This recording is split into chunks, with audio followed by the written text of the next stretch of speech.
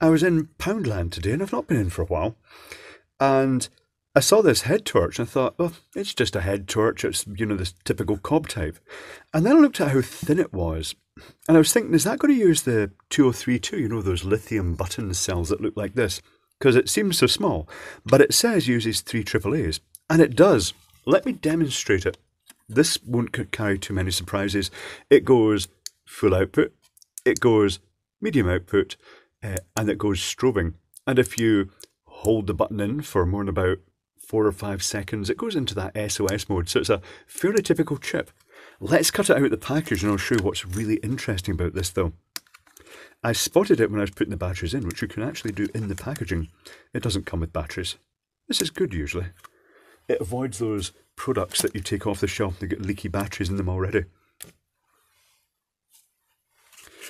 So anything worthy saying in this? For eye protection, do not look directly at the light. Do not mix all new batteries, insert batteries with the correct polarity. Just the usual disclaimers, right? The first thing I should really do here, I should test it. I should put it to absolute maximum head diameter, and I should test it on my huge bonds, because some of these don't fit. So let's try this out. Beanie off. It fits. It fits absolutely fine. That's good. Beanie back on.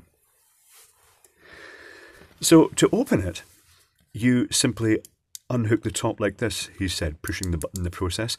Can I mention it's that really annoying thing that you have to click through all the modes?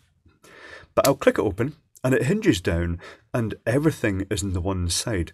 So you get the batteries, and I have mixed batteries, rechargeable batteries. But here's the really interesting thing.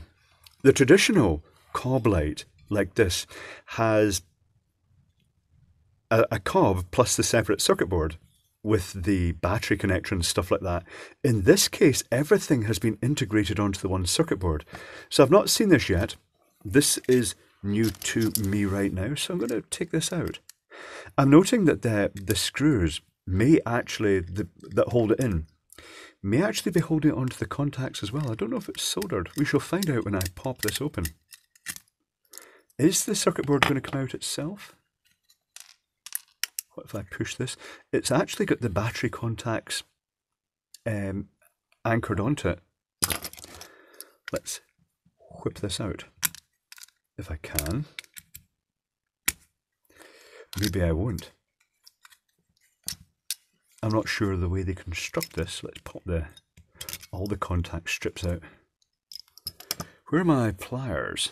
My little dinky pliers. My little dinky pliers that I was using a moment ago are missing. There they are. They're buried under stuff. Buried under 3D printing projects and other stuff. So I'll take that out.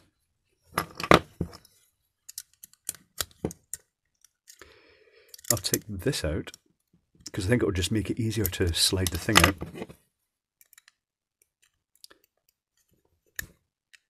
Oop. Yeah, I'm not doing very well here, am I? This is just how some of these things are. There we go. Now can I get off? You know what? There's another screw.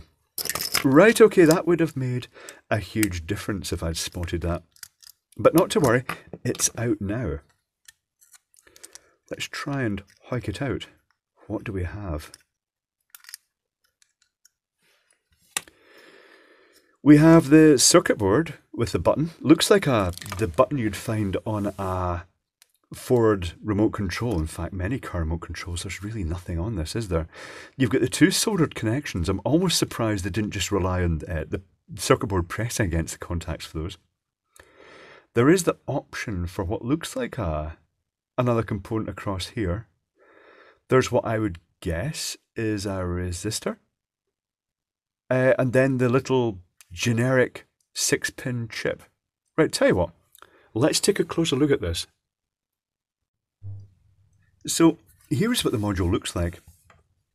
It's got 8, what I'm guessing are flip chip LEDs, and they're sort of mounted long ways. You can actually see that sort of shape in there. And they're controlled from a chip which is called a YN890. And I did search the YN890, I did not find it. I found people selling it, but I did find a pin-for-pin compatible chip by YX8253, and given that YX is quite a big company, YX Electronics, they're the ones who make all the solar garden light chips. I would guess that that's probably a copy of their product. Could be wrong, but it matches the pinout and it shows the push button. The only thing different is there is a 10 microfarad capacitor shown for stability. I wonder if that's what that was for, but it was put in the wrong place, these pads here, because they don't really make an awful lot of sense. But we have the button input, we have the LED and resistor, and the ratings for this are quite interesting. It gives another little schematic which shows it driving a much bigger load via a MOSFET, a P-channel MOSFET. It's using the same output that would pull to ground, but instead it's pulled up with a resistor to keep the MOSFET off. When it pulls down to ground, it switches the P-channel MOSFET on, and that then drives much bigger loads. But the data, it's rated up to 5 volts, and it gives quiescent current of standby at the full 4.5 volts of 2 microamps, which is tiny. I didn't check that. I feel I should check that. I will check that, and I'll note it down below. Or I'll just pause and check that. I could do that right now, couldn't I? One moment, please. And the result is the quiescent current was so low, I couldn't even measure it. It was actually less than a microamp. Other things that are worth noting, the on-state resistance at 1 amp of the internal MOSFET that switches LEDs is 100 milliohms, just a tenth of an ohm. The low setting is a 25% duty cycle, which at 230 hertz. That 230 hertz is kind of, you can see a slight flicker, but it's not that bad. It's only when you sort of swipe it that you see that. However, that also explains the current readings, because I took some current readings at 4.5 volts and 3.6 volts for nickel metal hydride cells versus alkaline cells, fresh alkaline cells. The flashing is at 7.5 hertz. The SOS timing 6.7 seconds. Is that the full duration of it? And the thinking switch, it can operate from up to 5 volts, and it can switch up to 2 amps. I did test it. Oh, right. It says 300 degrees Celsius here for some reason. Is that like, don't know. Certainly when I measured it thermally while it was running at full output with the equivalent of a full set of alkaline cells, the chip got to about 50 degrees Celsius. This resistor, rather unsurprisingly, because it's dropping all the current, the difference between the battery and the LED voltage, it got to 100 degrees Celsius, which is nothing really to actually be concerned about these, particularly given it's mounted on a nice heatsink.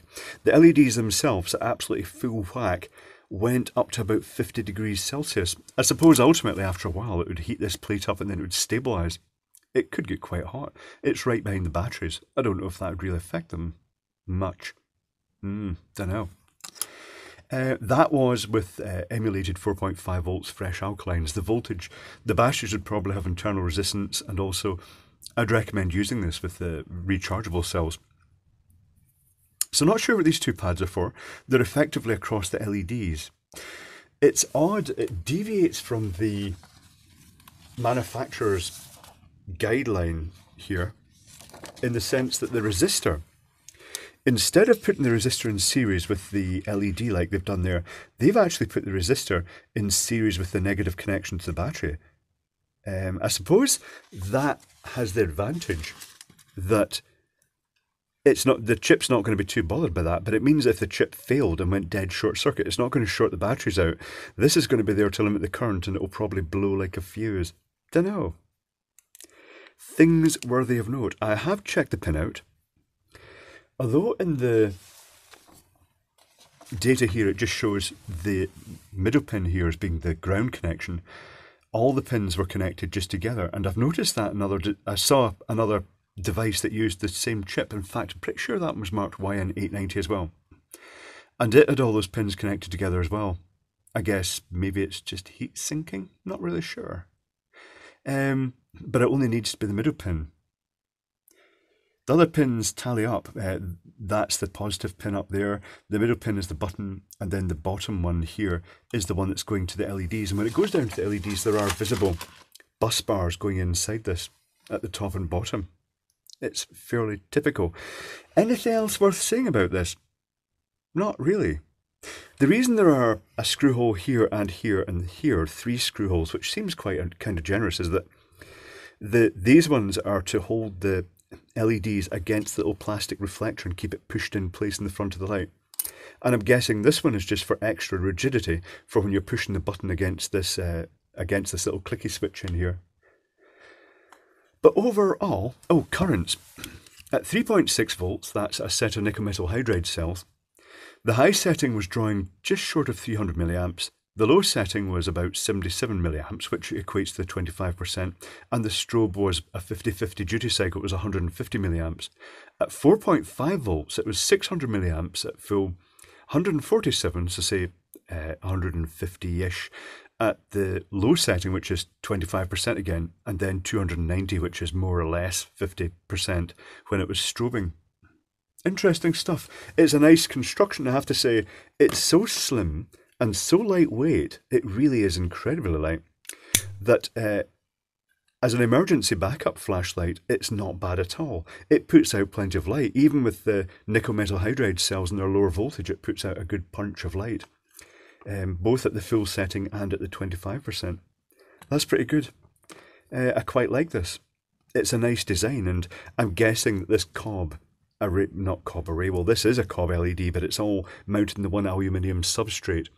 I guess this will be finding its way into other products as well. It's an interesting way of doing it. It increases the heat sinking area and also gets all the other components onto one very simple flat circuit board that allows it to be put in a very low profile light. I like this. It's quite neat.